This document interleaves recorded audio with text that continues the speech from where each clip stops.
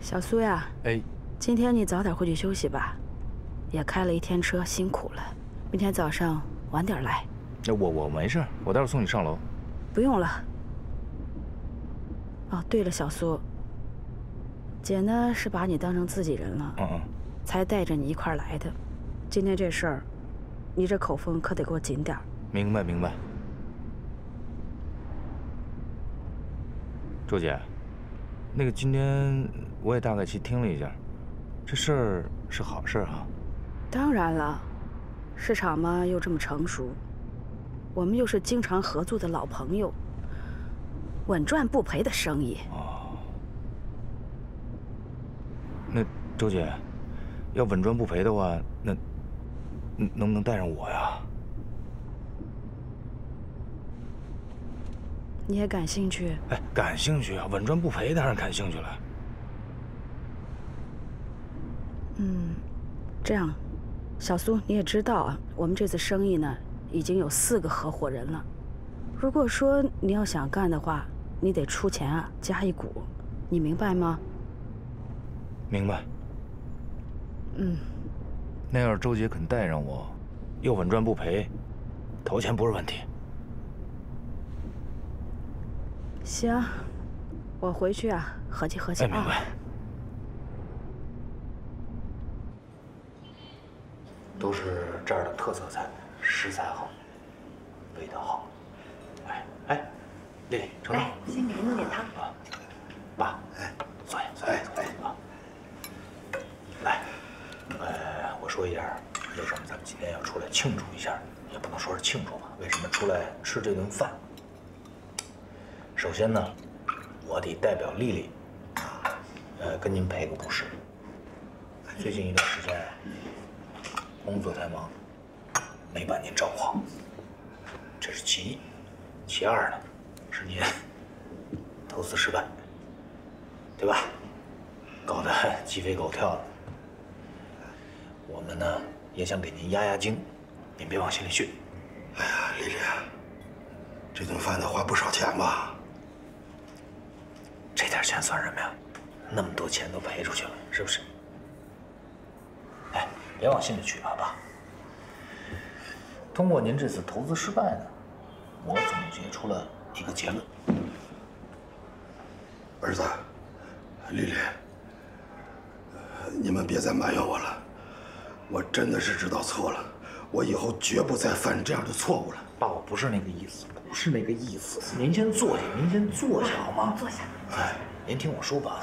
那行，那我吃着你说。哎，你这儿。哎，我的意思是，塞翁失马，焉知非福，投资失败未见得是件坏事。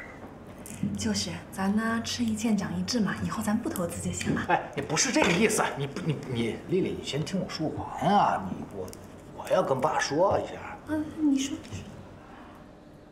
我就说这次投资失败呢，塞翁失马，焉知非福，未见得是件坏事。啊，不是坏事儿。当然不是坏事了，投资啊，大家想挣钱呀，钱生钱是好事啊。怎么又是好事了呢？那怎么不是好事呢？那投资都是骗人的呀，不要乱投。你怎么能这么说？那别人那些投资全失败，那这些钱怎么挣出来？那些富豪怎么诞生出来的呀？关键是你要看投什么，对不对？投什么呀？投实业，这是重点。投实业就是最稳当的。爸，我简单给你介绍一下什么叫实业啊。比如我们周经理弄了一个工厂，这个工厂就叫实业。为什么要投它呀？他要众筹啊，他不想一个人担风险，对吧？事实上这事其实也没有风险，我们把钱投给他，那我们就是股东啊，股东那就是老板啊，然后就等着分红，1年回本，2年挣钱，3年、4年、5年、6年后边所有的时候，我们就都是分红，一直在挣钱，逐年递增。哎，基本上这就叫实业。什么虚业实业的，反正我也不懂。不懂，这不是给你普及嘛？这投资的最基本的常识。我就那点钱啊，现在还让明玉都给我存了银行了，定期取都取不出来，投啥也不投了。你存的定期啊？啊，定期。老公，你跟爸说这些你要干什么？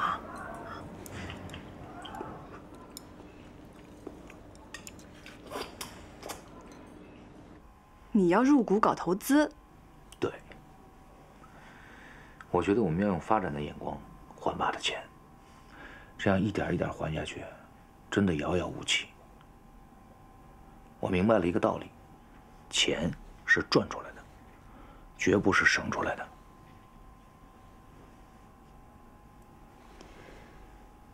我就说刚才你在饭桌上面为什么说话怪怪的呢？原来是在策划这个事情。你用脑子想一想好不好？爸这理财刚被骗，你又跟我说你要去搞投资，你们俩能不能让我省点心啊？你吧，就老是急于否定别人，你都不听这项目到底是怎么回事，你听一听行不行啊？好，我听听。他是这样，周姐要亲自搞一个项目，她要跟她过去的一个客户合伙开一个工厂，我掏钱入股，我就是股东，厂子一开就能盈利。为什么？因为原来周姐就是帮这个客户推销产品的，他们俩里应外合，这个厂子很快就能滚动起来，稳赚不赔。你明白这个道理吗？我问你几个问题啊。你们准备怎么合作？第一笔投入的时间和数量是多少？有没有追加投资的可能性？年回报是多少？说的什么东西啊？周姐啊，周姐的项目，她不可能骗我呀。那别的人削尖了脑袋想要参加这个项目，到最后都被周姐给轰走了。这稳赚不赔的事儿，这有什么好怀疑的？什么回报率啊？那你打算投多少钱？别人要投50万，我没那么多，我低调点，30万。钱从哪儿来啊？这要跟你商量啊。用得着跟我商量吗？我有这么多钱吗？咱俩有这么多钱吗？咱俩现在一共只有3万块钱的一个应急款。我说过这笔钱呢不能动，你想都别想。是啊，所以你听听我的计划。好啊。爸的钱咱能不能先不还，缓一缓？不可以。好，你爸你妈那儿咱们是不是能疏通一下？你啃老啃上瘾了是吧？啊，连我爸妈你都不放过。老公，你脑子能不能清醒一点呐？咱俩现在小日子经不起折腾了，是赢得起输不起，不要再做有任何风险的投资。你急什么呀？你别喊啊！那周姐那边我已经答应了，我放人家鸽子，我以后在公司里怎么混啊？你没有这些钱，你为什么要答应呢？你为什么不直接告诉你没钱？那好啊，要不这样吧，你把责任推到我身上行不行？你就说呢，你老婆特别能花钱，把所有钱都花了，没有钱投资。我说话你别不爱听啊！我觉得这次很有可能因为你的目光短浅，导致咱们少赚一大笔钱。你要这么不支持我，我只能去找别人借了。你敢？我敢啊！你再说一遍。你让我说呢，我敢啊！给我出去！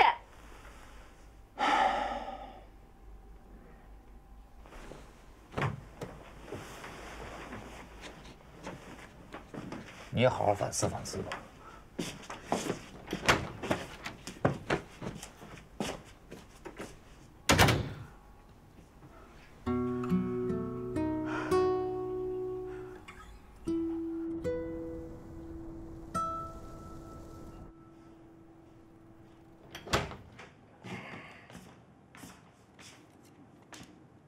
还不睡啊？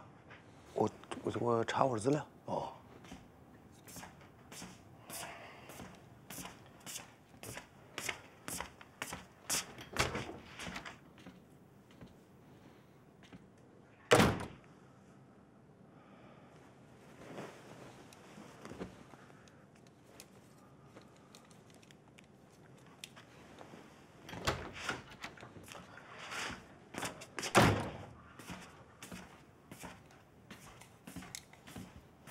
啊，你没冲吧，爸？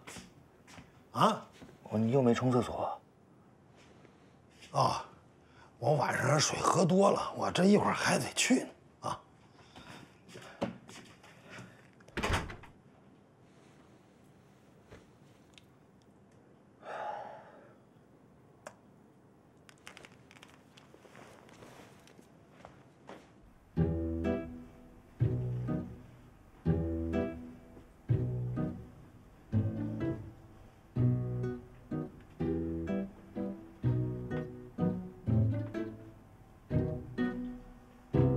道错了。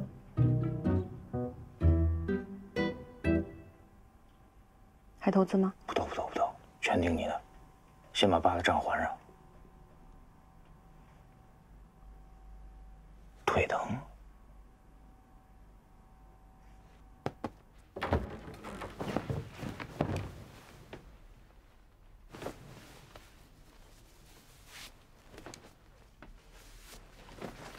来我。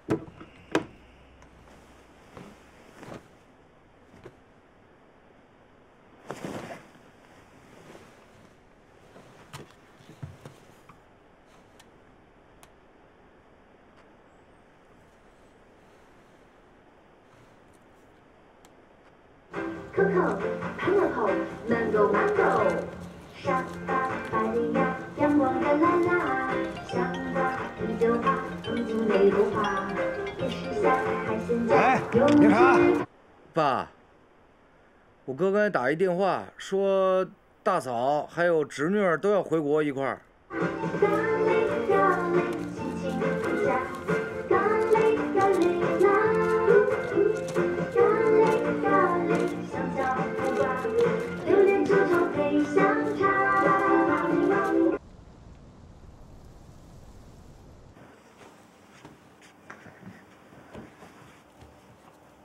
喂，哪位？明月，是我，吴飞。哎，大嫂，最近怎么样？挺好的，我们现在准备去机场，马上就回国了。北京的时间明天到。怎么突然就回来了？是这样，你大哥呢，找到工作了，但是要常驻上海，所以我们打算送他去报道，正好回家看看大家。那太好了呀！哎，小蜜也想你了，你稍等啊。小蜜，来跟姑姑说两句。姑姑，小咪，你想姑姑啦？想。姑姑也想你了。等你回来，姑姑带你去吃好吃的，好不好？好。喂，明月。我们落地之后想请全家吃个饭，你一定到啊。好。哎，该走了啊。哦，好。小蜜走了，走了。哎，这些都不带了吗？啊，那些不带了，不带了。走了。你把兔兔是不是放箱子里了？放了。好，一会儿妈妈给你拿。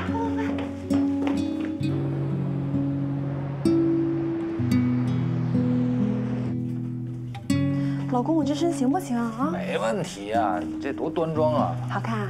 King 就是 King 啊！我今天呢要见大嫂，我一定不能掉价，你知道吗？不会，我今天见苏明玉，我也不掉价，我摇滚。走了，爸。爸。哎，丽丽不是给你烫了一身衣服吗？你怎么不穿那个？这身穿着舒服。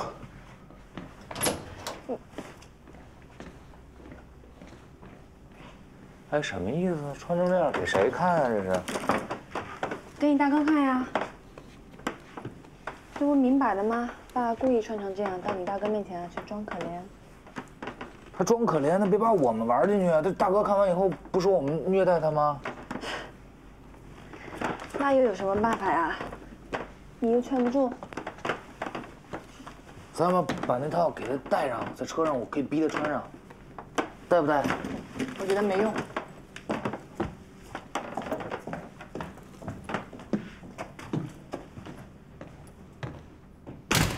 道吗？二叔哥，二婶儿。站了，嫂子。哎呀，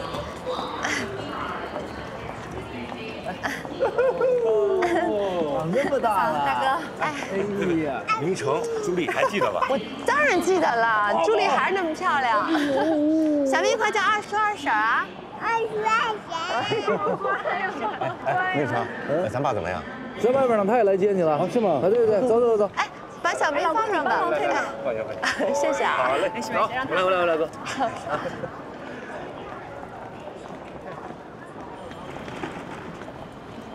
大哥那边。小咪，喜欢中国吗 ？Welcome to China。爸，我回来了。哎，爸，你这是怎么了？你还知道回来呀？爸，你别这样。你不让爸去美国来，你是不是不想要你爸了？哎呀，爸，没有，我前段时间在美国真的有点事儿，具体的咱们回头再说，好吗？再抱你粘一块了，爸，看看孩子吧。哎，对了，爸，来看看。哎，小咪，爸，叫爷爷。爷爷，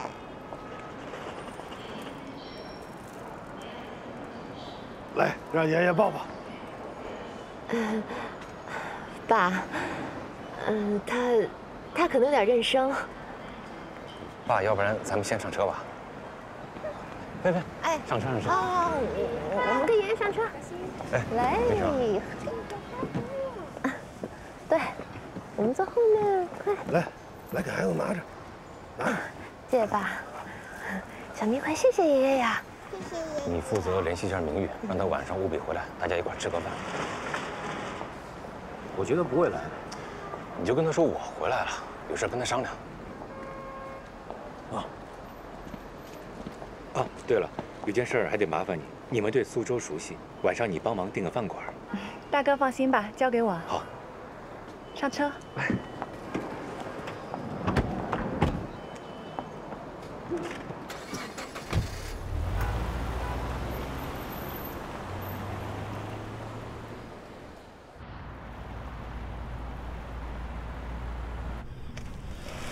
小咪，棒棒糖谁给你的呀？爷爷，哎呀，真棒！谁在开车呀？二叔，二叔旁边坐的是谁呀？二婶。哎呀，小咪真乖。哎，大嫂，小咪长得真好看哎，真是吸取了你跟大哥的优点。你看那鼻子眼睛长得多像大哥呀。谢谢。但是我觉得小咪更像姑姑啊，像明玉。对呀，她之前来美国的时候，我一看她我就觉得，可能小咪长大以后会像明玉。明玉去美国了？啊，他去美国出差。你都不说一声。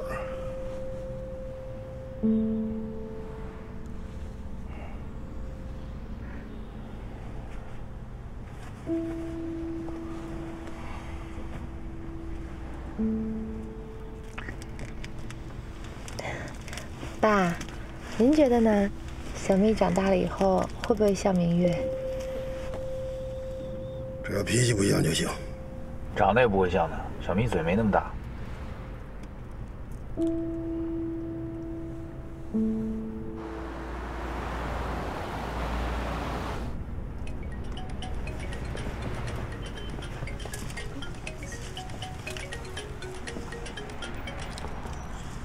喂，明月，大嫂，用餐包间我给你们订好了，报我电话号码就可以。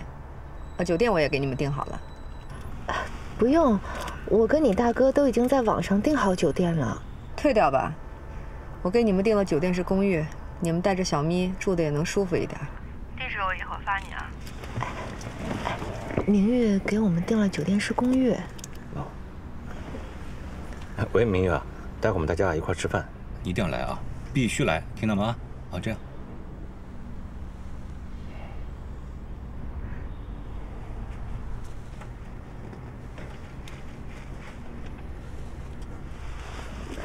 你好好开车，你别拉手了啊！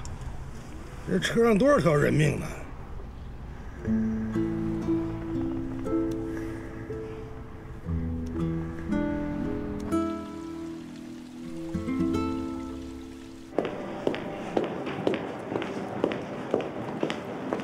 小咪，这宝贝儿，你想我了没？哥，爸，哥在车上，爸还说小咪像你。像姑姑就对了。走，我请你吃饭。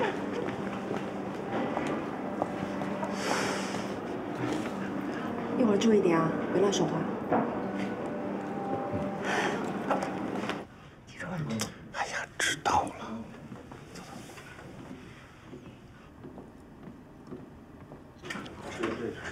这么吃，碗里还有一个呢。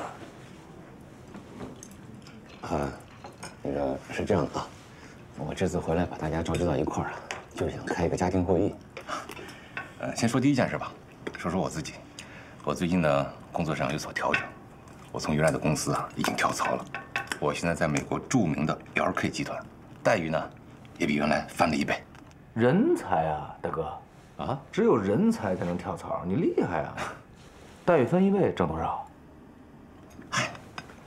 年薪也就不到20万美元啊？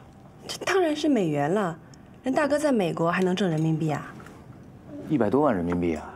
啊，是厉害啊！这从美国回来就是不一样。哎呀，没有。哎，老大，那我是不是能去美国了？爸，你这事儿先不着急说，你听我接着慢慢说，好吗？第二件事是关于咱们苏家的啊。以前这个家呀，妈在的时候是她来管，爸基本上不管。现在咱妈走了，爸也管不了事儿。那作为苏家的老大，我当着爸的面，我也表个态，以后苏家所有的事儿啊，我替爸管了。啊。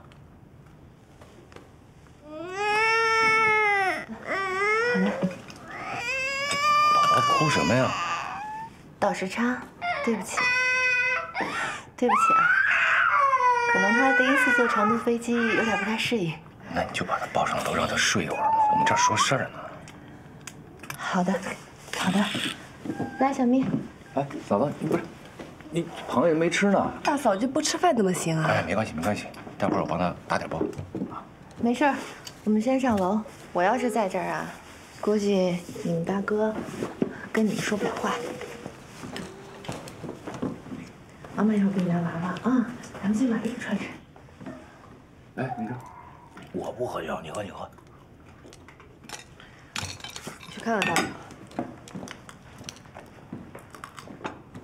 小咪，对不起啊，妈妈刚才不应该牵你啊，不委屈了，都是妈妈的错，好吗？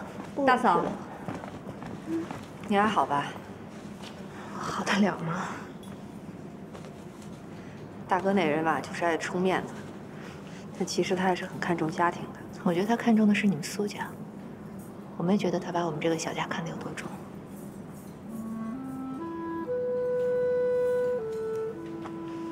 你让小咪都受委屈了。说实话，我真的不知道这个委屈我还能受得了多久。我们先上去了。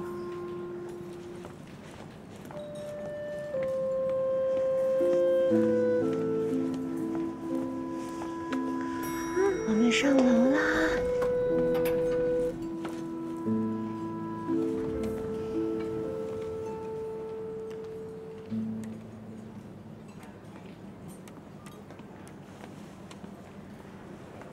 喂，陈经理。哎，您能帮我送份餐到6912吗？哎，明成兄弟，大哥经理这边啊，最近一段时间辛苦啊。不辛苦，大哥，一点都不。哎，大哥还是要感谢你啊，我干了。你想喝就喝，你别找借口啊。你说两句。大哥，老大，明玉都回来了。啊，那我接着说第三件事啊。咱妈不在啊，不管苏家以前发生过任何不愉快的事情，以后啊，谁都不要再纠缠了，不要再像以前一样，一见面就别别扭扭的，是不是啊？明成，明月。哎，你少吃点儿，蟹这个东西吃多了寒凉的。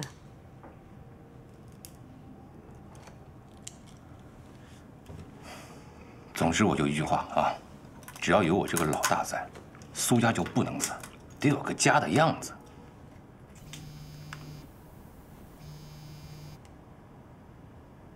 爸，你觉得我怎么说没问题吧？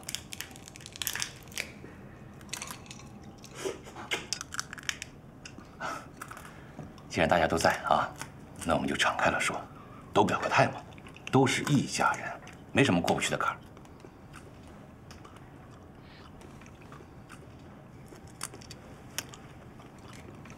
你看，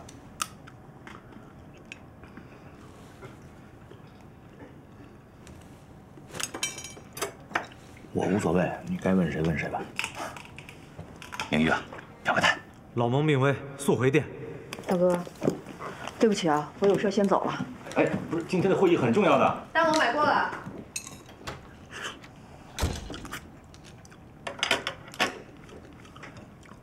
你看见没有？你这是自取其辱。什么情况？其实老蒙2天前就回来了，突发脑溢血，直接进医院了，还下了病危通知书，正抢救呢。2天了才知道，你他妈干什么吃的你？病情严重，一直封锁消息，今天才把消息放出来。哪家医院？行了，你别开车，把地址发我，我去接你。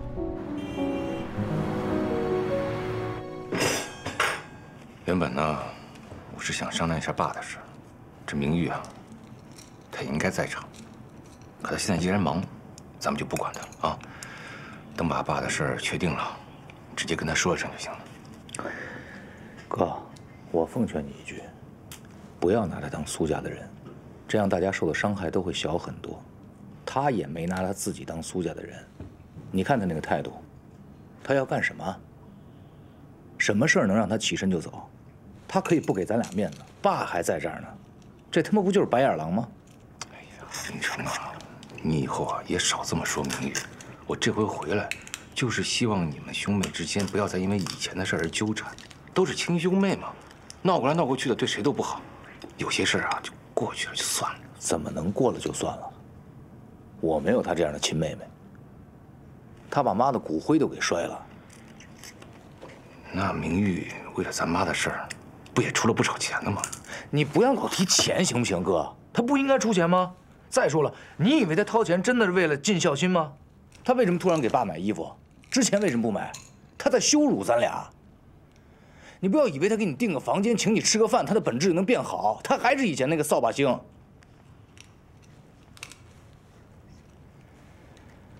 妈要在的话，他绝对不敢这样。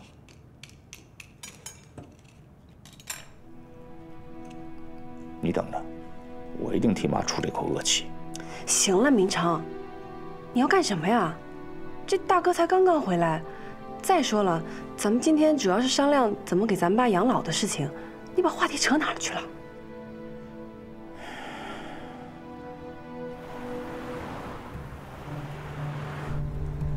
开快点。我怎么觉得，咱们俩不应该先去医院？为什么？姓孙的那小子吧，在公司里上上下下散步，说是咱俩把老蒙气病了。今天就是刀山火海，我也要去见我师傅。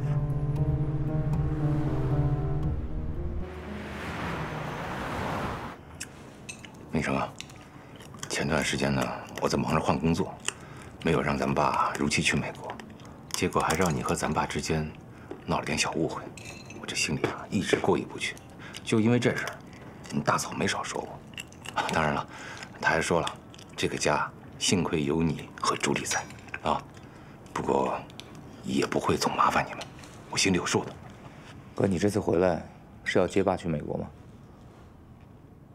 啊，那个，因为工作的需要，接下来我会在美国和上海之间来回的跑。我现在主要是负责 LK 公司在上海的技术支持，以后大部分时间我都会待在上海。留在上海？那大嫂和孩子也都不走了吗？啊。你大嫂只是过来送送我，等我安顿好了，她要回美国上班啊。老大，你要不在美国，我就不跟吴飞走了。他照顾我不方便。爸，我之所以选择这份工作，就是为了能够回国内照顾你。那我都留在国内了，你就不用去美国了。啊？你知道在医院等着咱俩的是什么吗？前方消息，说是公司里上上下下能说上话的都到，蒙太、小蒙也从英国回来了，还有那个叫什么刘金的一个副总，再有就是其他公司的几个眼线，他们都在医院呢。我们这一露面，那没准就是刀山火海。你说老蒙一直身体都挺不错的呀，也没什么毛病。就算老蒙这病不是咱俩起的，这可偏偏就在我们造反的时候，他就得了脑溢血了。这也说不清楚呀，点儿太悲了。你怎么不说话？怎么了？你这是？哎，我他妈真是个混蛋！我真是因为我那封邮件把我师父气病，那说明他心里一直很在意我们。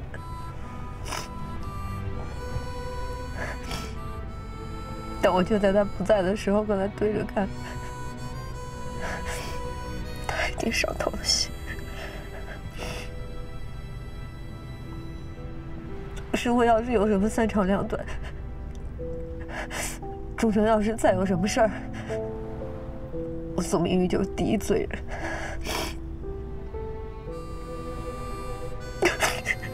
我真该死！我怎么能不相信我师父？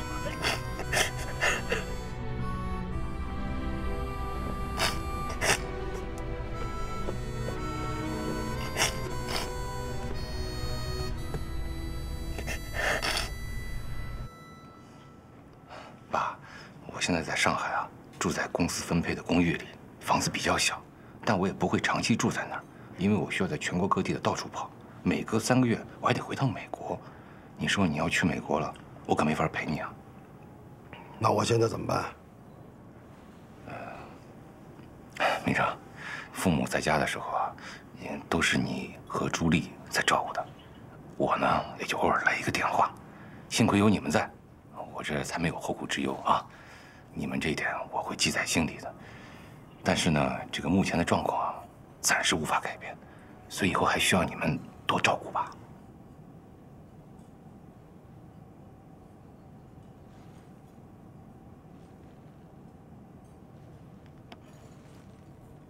不是，哥，我们照顾爸是应该的，我们也很愿意照顾爸。可是，我们天天上班，如果一直住在我们那儿的话，我又喜欢熬夜，我怕影响爸休息。我们生活方式不一样。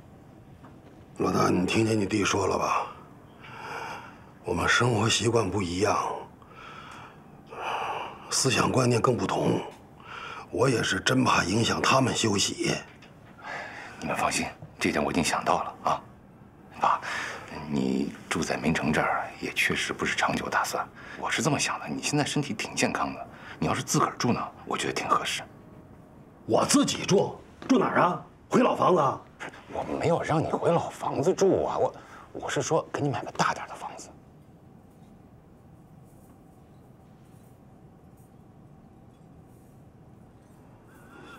谁买啊？这买房子是我们做儿女应该做的呀。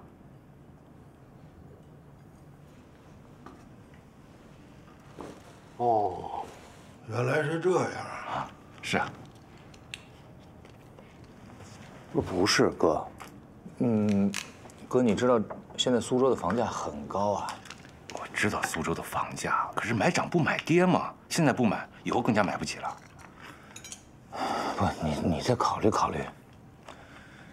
我觉得爸一个人出来住也会很孤独，要不然，爸还是跟我们一块住吧。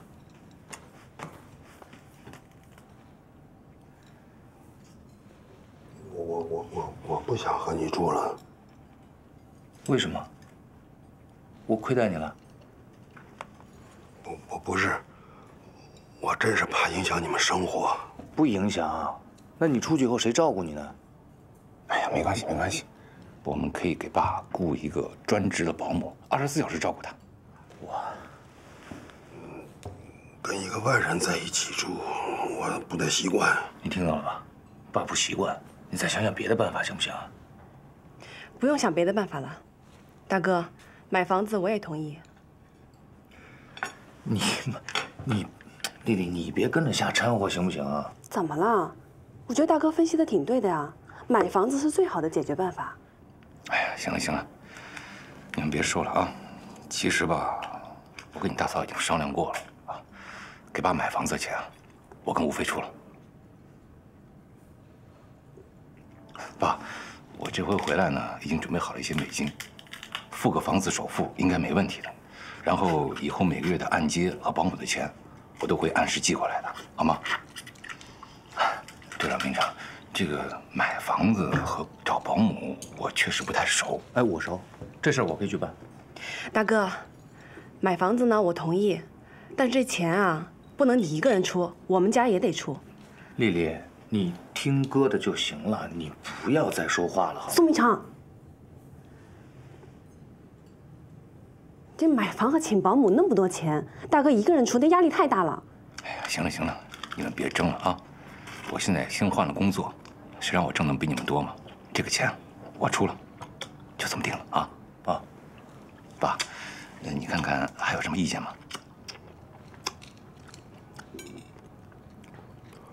老年人还是跟儿女住比较好。你既然回国了，你陪我住吧。哎呀，爸，你都辛苦一辈子了，也该享享福了啊！跟儿女住确实挺好的，但是我们的作息时间不一样啊，这时间久了难免拘谨。是，你看你现在身体挺健康的，你要是一个人住的话，想吃什么就吃什么，想怎么安排时间就怎么安排时间，多自由啊！对啊，回头我再给你雇一个保姆，天天伺候你，多好呀！我不要保姆，万一我又被骗了呢？谁骗你啊？现在家政公司都是正规的，你放心吧，我给你挑，你亲自选，选到你满意的为止，好吗？那就这么定了，哥，1句还是2句？干脆买个3居的，一步到位嘛。啊，爸，我是这么想的，这房子大一点啊，方便以后我们陪着你住，是不是？对了，最好找一个2手房，这样省得装修了。明白明白，我也会安排在一个离我们住的地方比较近的，我们走动起来都很方便。好，爸，你看呢？反正我年龄大了，你们该管我，你们定什么就什么吧。定完了赶紧告诉明玉，别夜长梦多，再出现点其他什么事儿。啊，行，好。哎，对了，明成，那个回头啊，你去查一下政策，如果以爸的名义去办按揭的话，看看能贷几年。好，我吃完饭就去查。好，那既然咱们都达成一致了，哎，我们喝一杯庆祝一下。哎，咱们老喝呀，我不喝酒呀。我去洗手。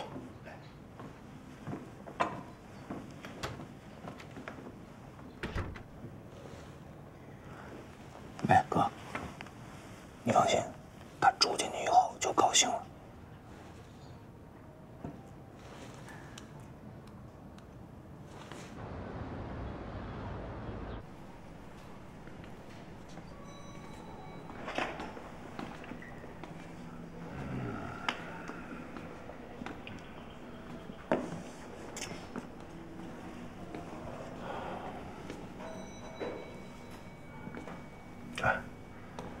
张副总，你还是去跟他说吧。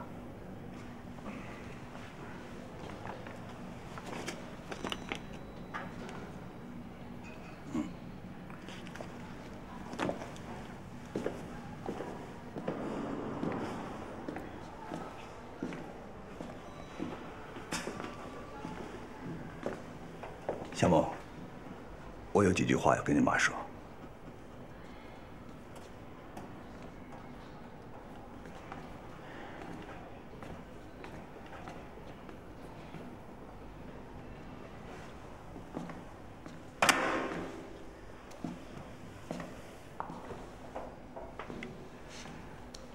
见过他的主治医生吗？医生怎么说？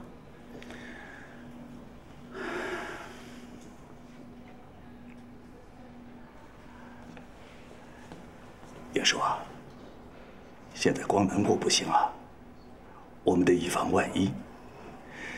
明玉和柳青他们能做出这种事情来，我们得防着他们再有什么大动作。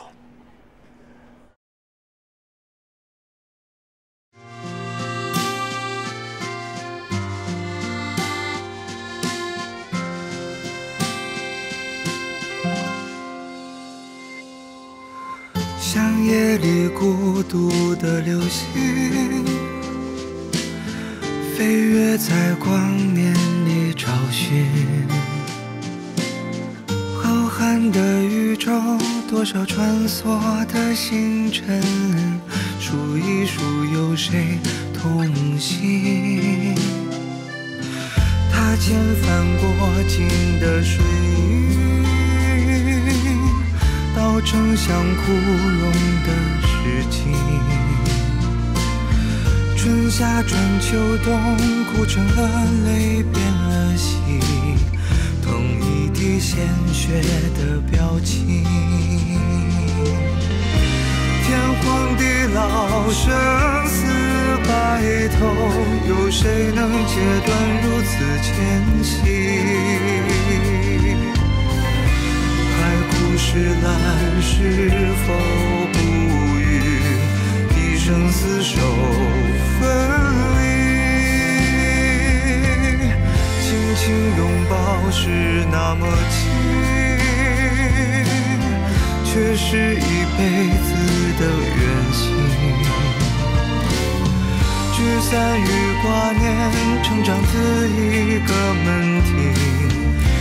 叫天涯，也许得意是因，也许怎么都别忘了一生平安。